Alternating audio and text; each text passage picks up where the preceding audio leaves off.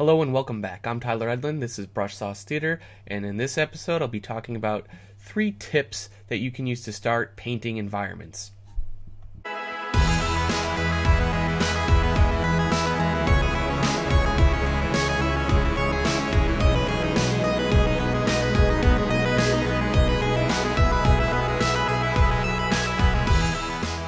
So for my first tip, I recommend looking up historically who has done it well. And for me, I always look toward the Hudson River School painters. As I see, once I Google that, you get a whole list of artists right here. You know, of course, when they lived and stuff.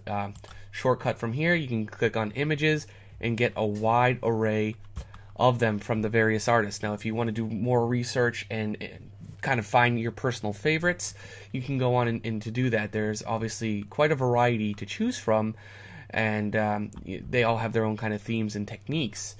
And to just kind of copy and replicate what they did one for one and try to understand why they made the decisions that they have is a great place to start. Secondly, my next kind of favorite assignment or exercise to do would be to join and do plein air or virtual plein air painting. And that basically means kind of like painting on site. Popular today, you know, especially within the social media, are groups like the virtual plein air group, you know, which I believe is open to anybody. And basically, people are using like Google Earth and stuff. They find random kind of places on the map. They click it, and then you do a painting of it. You know, in your own style, your own kind of way to represent that.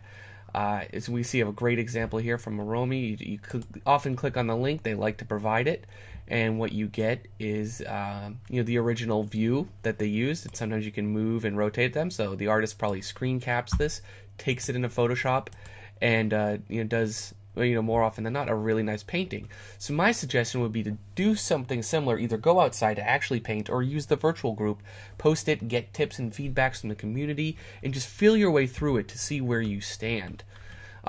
Often in this regard, some artists such as Jeremy Fenske, which is one of my favorite ones, he has a YouTube channel, you know, which I love to promote for him, where he paints and does demonstrations of such thing, and I have 2 of his samples up on Photoshop now. He did this beautiful kind of rendition of this scene here, and he has this full video process right on his channel. I highly recommend you go check it out. And so if you don't know how to even begin something like this, now you do. Just check him out. My third kind of favorite assignment would be is almost like a combination of things, and that is to kind of take 2 different master studies and aesthetically kind of combine them, you know, in regards to kind of like structure, and see if you can make a hybrid environment that kind of takes the principles or various elements from each one. So here I kind of took the idea of a cracked, dry valley, but I wanted to do it with water, and I obviously extended some of the mountains and forms and added trees in it. So yeah, it's a bit of a perfect hybrid, but the trick with this is to kind of just figure out the planes, the forms, and structurally how everything can work. Alright, so now I'll do a little bit of a quick demo to get you started on your environment sketches and paintings. So we're going to use this photo of Yosemite, which, side note, this is where I proposed to my now wife. Worked out great. Go epic on proposals, and she'll say yes. And anyways, we're going to use this photo here, and we want to dissect the anatomy of the geography of the land, basically, and break things down to the major shapes. The easiest way to do that is, what is the sky versus what is not the sky?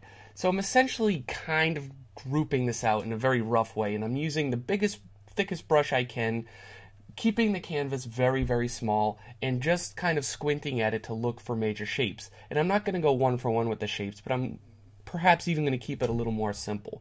I covered this a lot a few YouTubes ago. I forget which it is, but it's a few back if you want to look up more than that. So much like a sculptor, I'm chiseling the shapes out of the major landmarks within a scene like this, using just 2 values, a light and a one that's darker, so a light and a dark.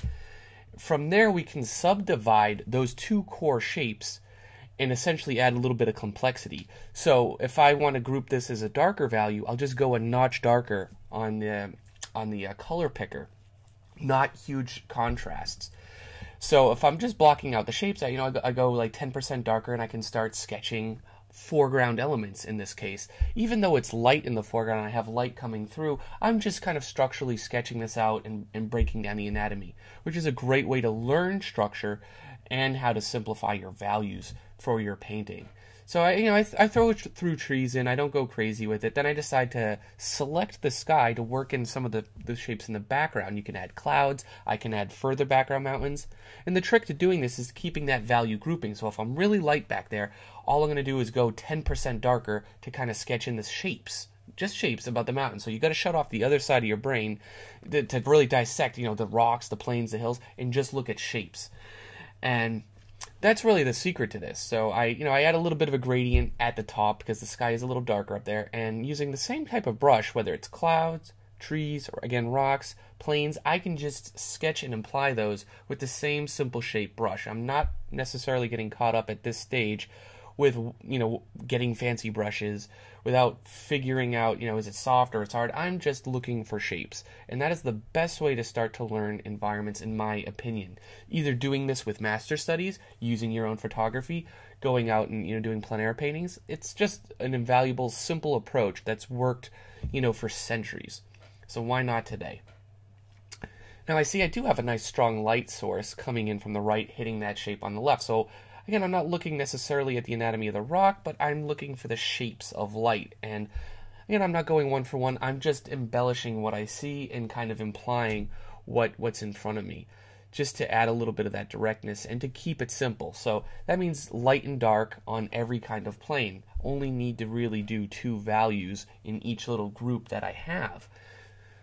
And that's just, it's all in the name of the game of keeping it simple. We don't need to I think that's one of the core mistakes a lot of us make when we just begin, and that's we tend to overcomplicate things way too quickly. I see it in my own students' work all the time. And even if I say keep it simple, things tend to get a little complicated too soon. So do like series and sets of these almost by the dozen. Make a whole thumbnail sheet, maybe 9, maybe 12 of them, all lined up. Grab different photos from wherever and just do, little sketches like this to learn basically deconstructing the forms, the land masses, and in some cases even the light.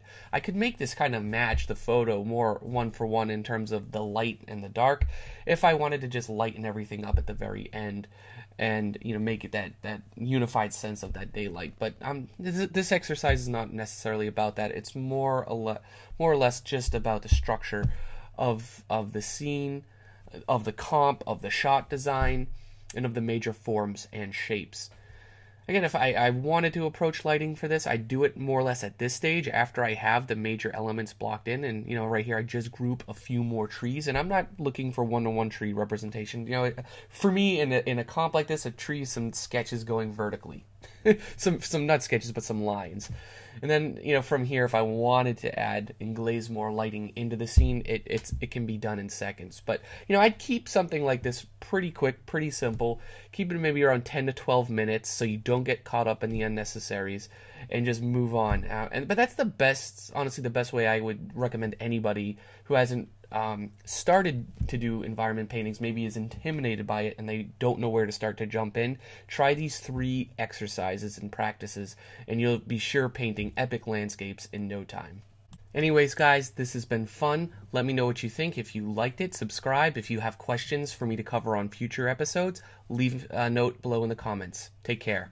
Thank you for watching my video. If you found it helpful, please leave me a like. If you want to help me out, please share it with your friends. I'm also on Facebook where I have a subscribe button where you can get newsletters and discount info. I'm also on Twitter where I update and post images almost regularly. If you want a chance to mingle and meet other like-minded individuals such as yourself, join the Brushtosh community. Free and open to anyone, of course through the Google+.